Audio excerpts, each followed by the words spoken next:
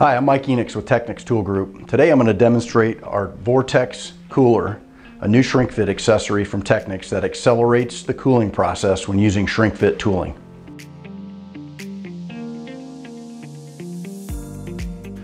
So now that I've demonstrated the ShrinkStation shrink fit machine, you've seen how easy it is to cool a tool holder down using the shop air in the induction head. The nice thing about that feature is you never have to handle a tool holder while it's hot. The drawback to that is it's typically the bottleneck in cooling time. So that process is typically going to take about 2 to 3 minutes. So if you're wanting to shrink multiple tools back to back to back, that's where the Vortex Cooler will come in. So I'm going to take my hot tool holder, I'm going to make sure the machine is on, and the sensor in the Vortex Cooler is going to automatically activate the cooling cycle. The Vortex Cooler runs on standard 110 power and shop air.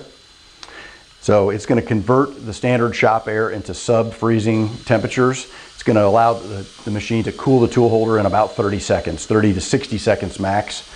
It will also do any diameter up to 3/4 of an inch, and it will do long tool holders. So if I've got this is a 6-inch length, 3/4 inch holder, no problem.